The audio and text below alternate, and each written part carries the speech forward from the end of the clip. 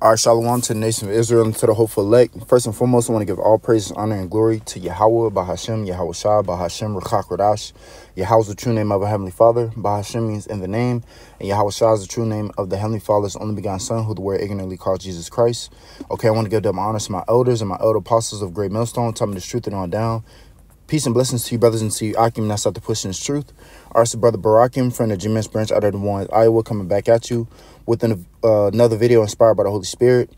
And this was something that was in my spirit, you know, that I wanted to just kind of speak on, just basically going into the mentality that we should have, you know, being put into these trying situations, you know, different trials, you know, different afflictions that we go through, that we catch, you know, just you know, having a particular mentality within these situations, man, which comforts us, you know. So Lord's willing, this video is edifying. I'm going to try to go as fast as I can, but also be thorough.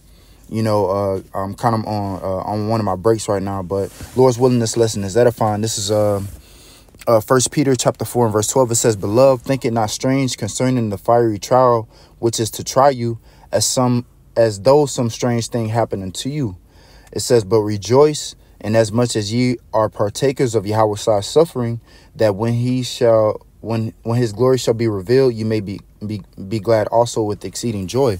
All right. And it says, think it not strange, you know, because certain things that we go through, we might not understand.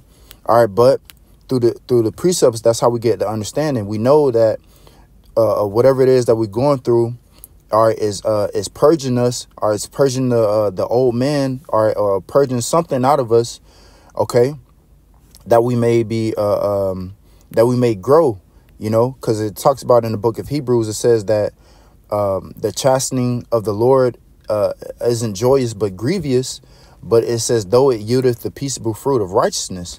All right, so we understand that whatever it is that we go through, it doesn't feel good, but we understand is bringing something out of us.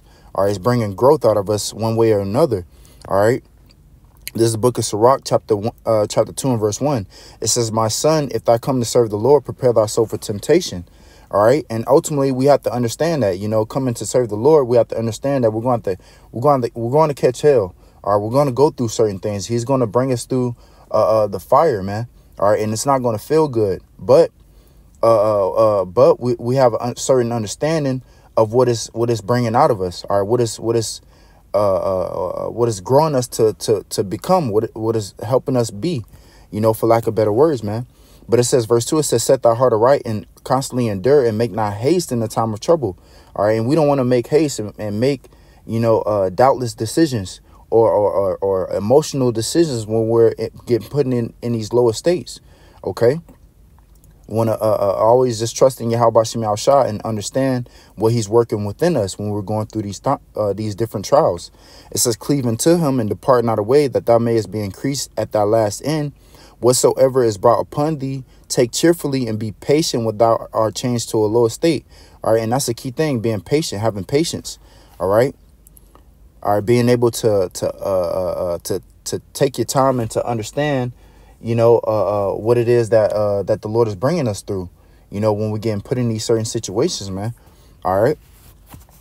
But it says, verse 5, it says, "For gold is tried in the fire, and acceptable men in the furnace of adversity." All right. Which is another key point, man. All right. We're being accepted through the trials, through the fiery trials that we go through, if we endure and if we cleave into Yahweh Shem Shah, which is trusting into him. All right.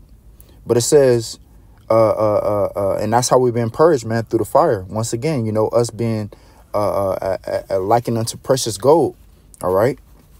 With gold, you have to purge all the dross off, you know, to make it look like a precious stone, man. All right. But this is verse 6. It says, "Believe him and he will help thee. Order thy way aright and trust in him." All right. So from there is let's go to the book of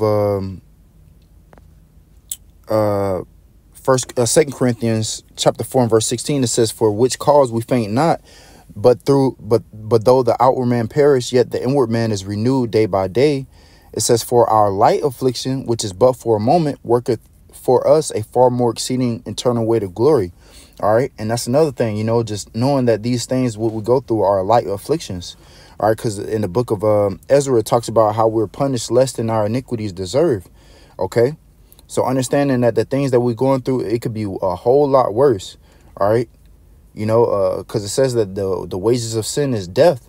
All right. But through Yahweh Shem Yahshua's mercy, all right, we're not consumed. All right. As the scripture says, how we're not appointed unto wrath, but to obtain salvation. All right. And we have to have faith in that, man. We have to have faith that the Lord is not putting us in these situations to destroy us. All right. But that he will make a way out, as it says in the book of 1 Corinthians 10 and 13. All right. That we're able to bear, you know, the things that we go through, man. All right. But once again, going back to the 2 Corinthians is that these things are a light affliction. All right. Understanding that these things are light. All right. But that we're able to endure these things and that the Lord is working in us something special in particular, man. All right. But I'll read verse 18. It says, while we look not at the things which are seen, but at the things which are not seen. For the things which are seen are temporal, but the things which are not seen are eternal. All right. And that goes back to the faith, man. All right. Having faith that the things that we're going through, all this is temporal. All right. But what we're going to eventually get is going to be eternal, man. All right. Which is the kingdom. And that's what our eye is stayed upon while we're going through these different situations and tribulations and going through the fire. All right. It's having our eye single, knowing what the main goal is, you know. But that's all I really had, though, through the Spirit. As far as the time that I have, you know, so with that being said, Lord's willing, this lesson was edifying. Want to give all praises, honor, and glory to Yahweh, Bahashem, Yahweh Shah, Bahashem, Rachak. Want to give double honors to my elders and my elder apostles of Great Millstone. Tell me the truth and on down. Peace and blessings to you, brothers, and to you, Akim, not to have to push in this truth. All right, until next time, Shalom.